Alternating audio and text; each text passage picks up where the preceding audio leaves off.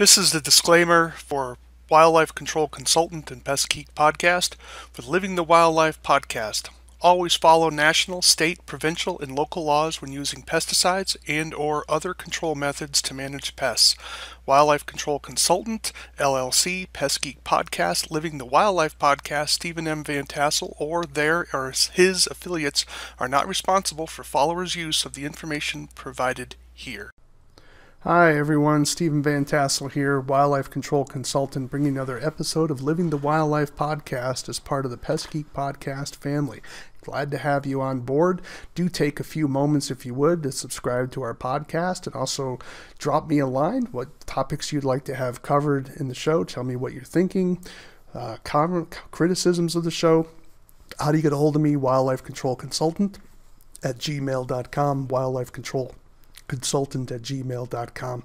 And again, we're glad to have you on board. So with the coming summer here, I've been starting to see a lot of postings on Facebook where people are dealing with snakes. I thought, well, I should really talk about snake repellents. I thought I already done this, and I'm looking through my files, and lo and behold, I never did. So let's talk about it now. I know I did some blogs on it, and we're going to talk about some of the information from my blogs.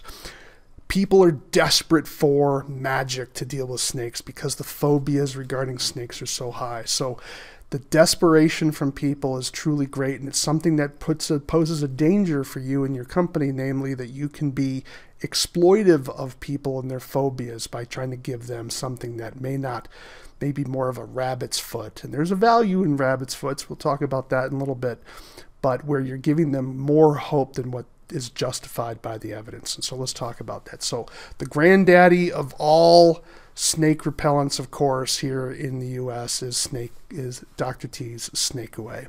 What is it? Well, essentially it is naphthalene flakes with sulfur. I think there might be some other ingredients in as well, but those are the two primary active ingredients. And the EPA registration number is 58630-1. So an EPA registration number in this case means that there is evidence that it has efficacy. Where did this evidence come from? Well, the original researcher, from my understanding, is Dr. Harvey Lillywhite of Florida. I think he was from the University of Florida. And he did some research, and what he found is that Snake Away had some repellency that ranged anywhere from 17 to 100% repellency depending on the species of snake tested. Now, I wasn't able to find a publication of his, so I'm looking at sort of an abstract of his information, because when you're submitting something to the EPA, it doesn't have to be in peer-reviewed literature, although it would certainly help. You can provide some internal data. Perhaps it's something you don't want your competitors to be aware of, but you're just giving it to the EPA because there is competition in the pesticide world, obviously. So this is something to definitely consider. So if any of you are able to get a hold of this original data, I would love to see it. But anyways, it passed the EPA, and that's why it has a registration number, and it is a legal product to use. I believe it is a general use product. It can be used by some homeowners on their own property. If you, as a professional wildlife control operator, pest control operator, you have the appropriate pesticide application licenses and insurance, you can apply that for your client as well. So does the product actually work as advertised? Well, that's part of the controversy. As you can say, even the research that I was able to find said the efficacy, depending on the species, was 17 to 100%. Well, that's quite a variation, okay? And 100%, wow, that's a lot, because that's very hard for a repellent to ever achieve. I mean, just think, if the wind blew a different direction, would the animal even smell it? That's obviously it. But anyways, his research is what it is. So is there any other research that suggests that this particular product works to repel snakes? And the answer is yes. There is some additional research. This is an article by Joseph H. Treadway Jr. and other authors, and they wrote a paper in the gray literature. This is the National Quail Symposium Proceedings, entitled Exclosures, an Experimental Technique for Protection of Northern Bobwhite Nests. Now, what is gray literature? Gray literature is the step below peer-reviewed journal articles.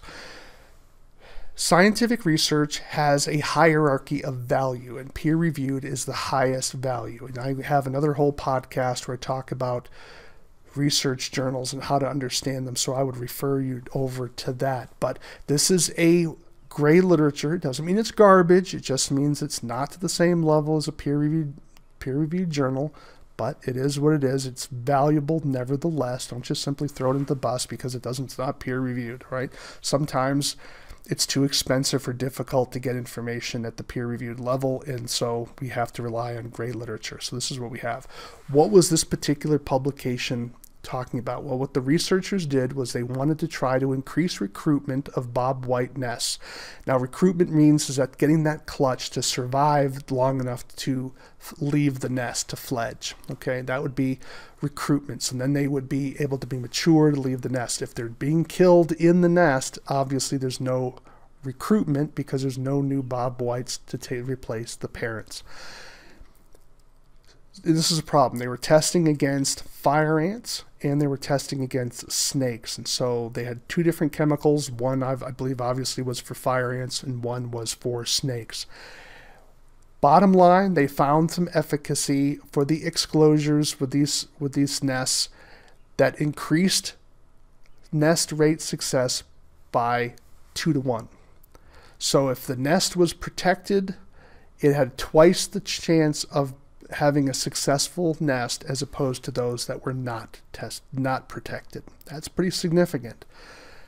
Unfortunately, you think, well, it should be a slam dunk, right? I mean, that's pretty 2 to 1. That's a pretty big advantage. It shows there's some efficacy. Yes, but you have to look a little bit deeper into the data.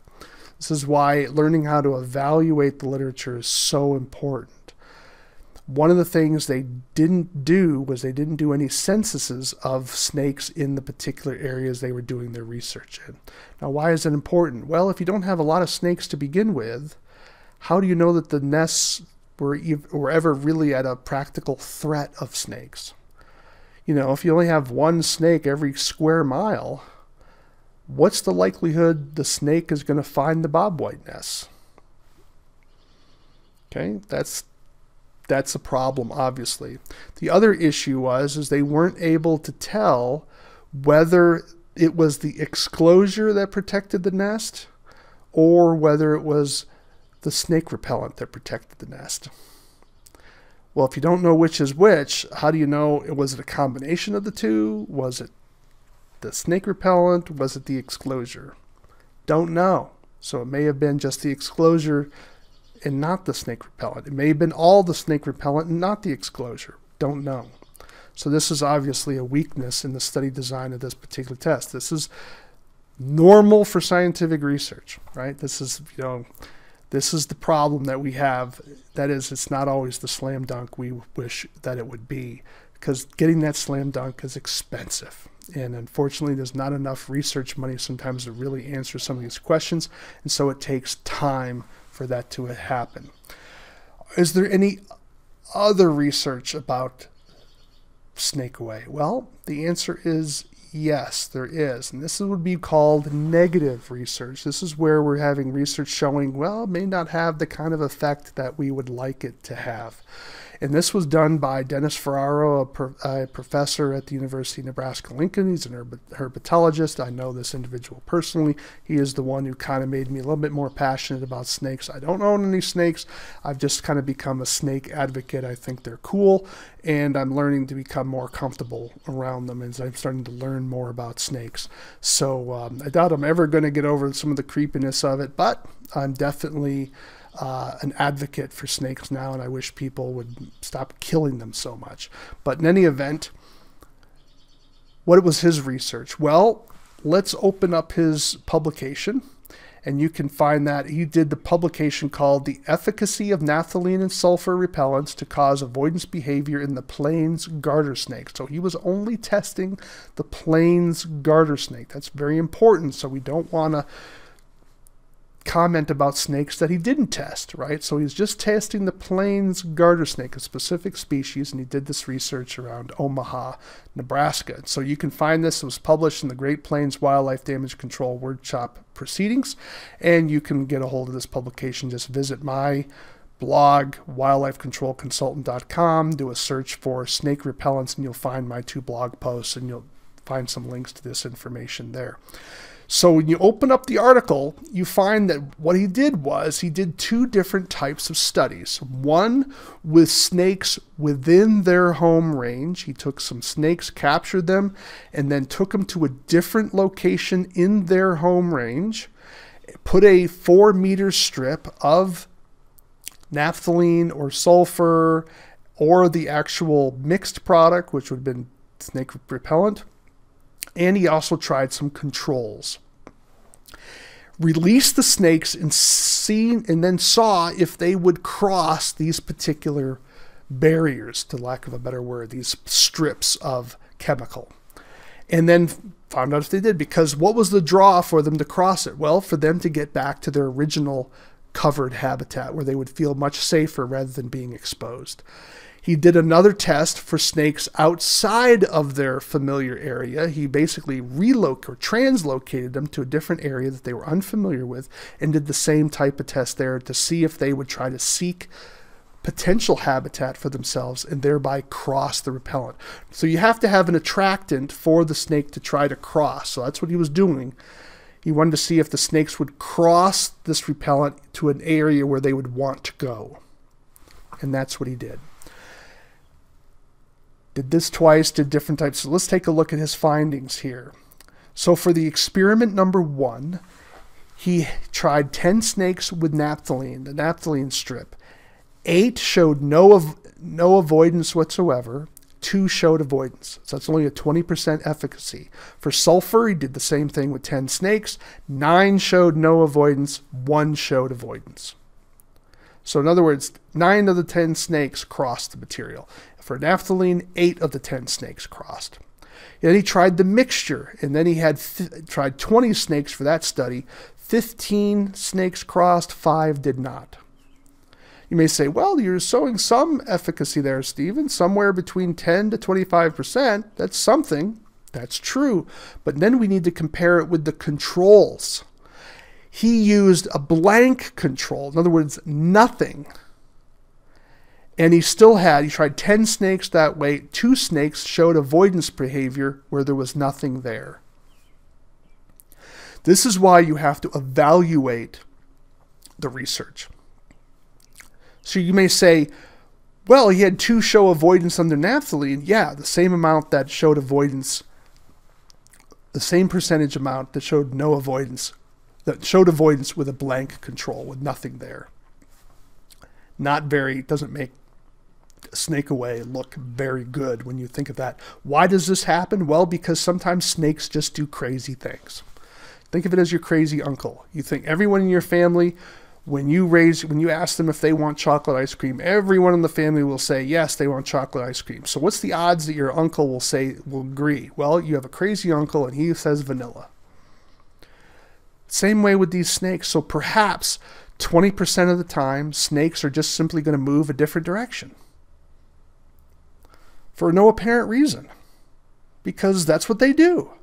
So that it's hard to tell. This is why it's difficult to determine repellency sometimes, because you have these crazy behaviors. All right. So let's look at test number 2. Again, this is with the snakes that were moved to a new location that they were not familiar with. Same type of study, used a barrier, but he didn't use as many snakes this time. With the naphthalene strip, 5 showed no avoidance whatsoever. 1 snake showed avoidance. Sulfur, 4 showed no avoidance. 2 showed avoidance. Mixture, used 12 snakes there. 10 showed no avoidance. 2 showed avoidance. That's even less than what we had with the natives, with the snakes in their native area. So now we have like 18% control. Not very good. So ultimately, you have to at least say, in regards to the plains garter snake, the snake away doesn't seem to be that effective. Or we could say, because maybe Dr. T's snake away may have changed its formulation, but the formulation at this particular time, as I understand it, wasn't getting the job done. But he was also using pure naphthalene and pure sulfur, is my understanding, when he did this particular study. You can read the article yourself and take it out. So the bottom line is that can there be some repellency here? The answer is yes, but you need to be careful how you phrase this with your client. Now, is there any evidence, more evidence for this particular product? The answer is yes, there is. And this is a study done by the late Rex Marsh, and he's basically sort of a major figure within wildlife control research back in the day. He died just several years ago. So what he did, this is a single page, again, the same publication, again, the Great Plains Proceedings. He basically took two snakes. He used gopher snakes, that is Pituphis melanocleus, melanoleucus, Pituphis melanoleucus, and he used 12 gopher snakes and then 2 western rattlesnakes. So not many on the rattlesnake side. And he basically put them in a 10 by 20 room and put X's of the snake away in the room to see if they would cross it. All 12 gopher snakes crossed. Only one of the 2 pit vipers crossed.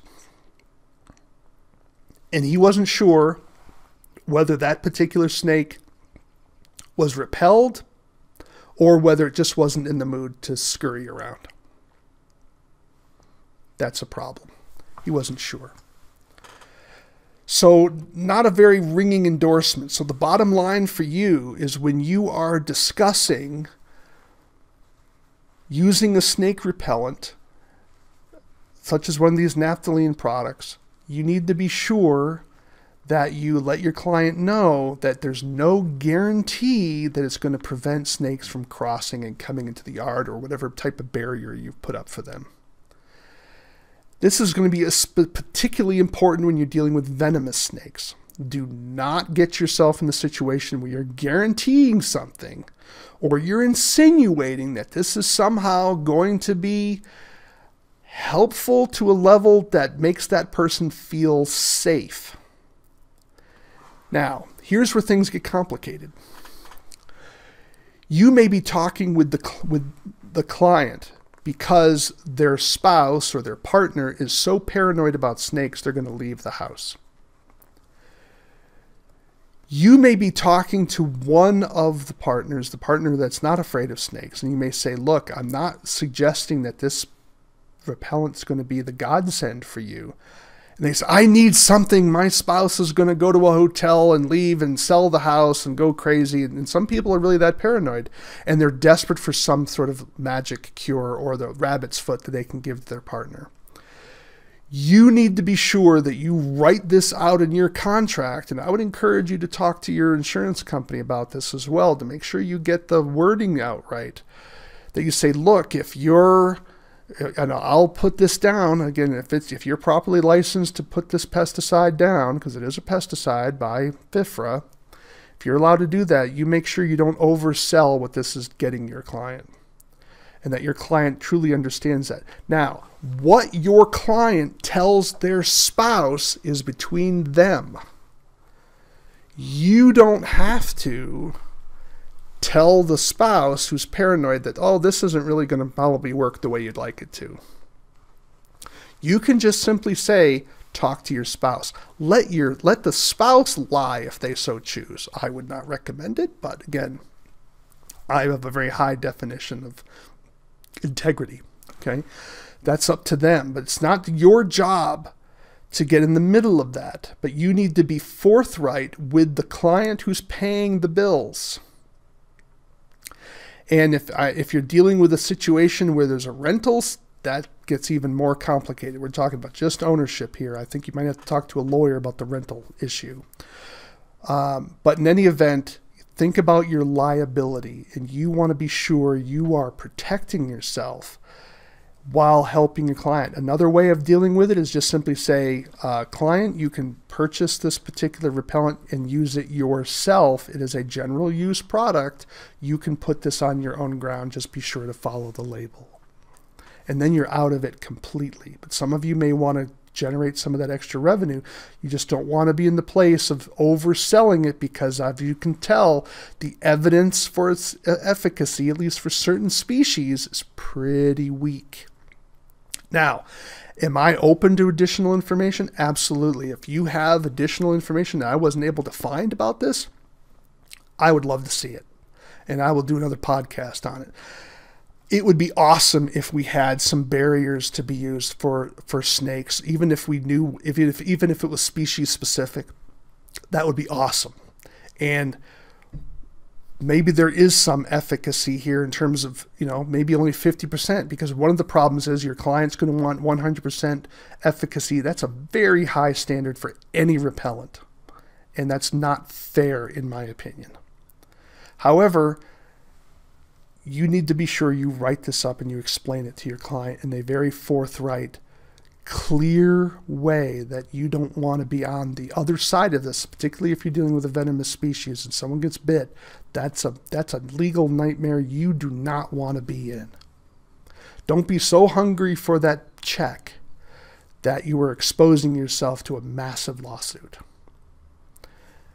Be wise. Be careful. Do not oversell this repellent. Simply, and be sure, whatever, if you're applying it, you follow that label to the T. No pun intended there. All right. Sorry, I wish I had some great news that we have, this product that works 80% of the time and the evidence is all for all snakes. We don't have that at this particular moment. It's all the research, some of it negative, some of it positive, is not as strong or as detailed as I certainly would like. Be careful with this. Your clients are desperately looking for hope, and they're not always going to listen to what you're telling them when you're trying to nuance the answer. Make sure it's in writing and they initial it, so they can't say they weren't aware of that particular write-up. Do not oversell this, and don't lie to your clients. All right, that's kind of a negative note here today, but I want to definitely, part of my job is not just only to help you make money, but also to save you from losing money and save you from making really damaging mistakes to your business and to your client. So that's what being a pest geek is all about, and we want you to be accurate and faithful so that you can be the type of professional that we all should be striving to be, because you do important work in helping clients resolve conflicts with vertebrate animals. It's underappreciated, and we want to be sure that you're doing this faithfully and honestly according to the evidence that we have available. And again, if you have a knowledge of other pieces of evidence or even anecdotal information from your own experience, I would love to hear it. wildlifecontrolconsultant@gmail.com. I think it would be great, because I think this is an area of our industry that we definitely need more information about. All right, that's it for me today. I'm Stephen Vantassel, Wildlife Control Consultant, bringing you another episode of Living the Wildlife. Why? Because we want you to live the wildlife, not be the wildlife. Take care, everybody.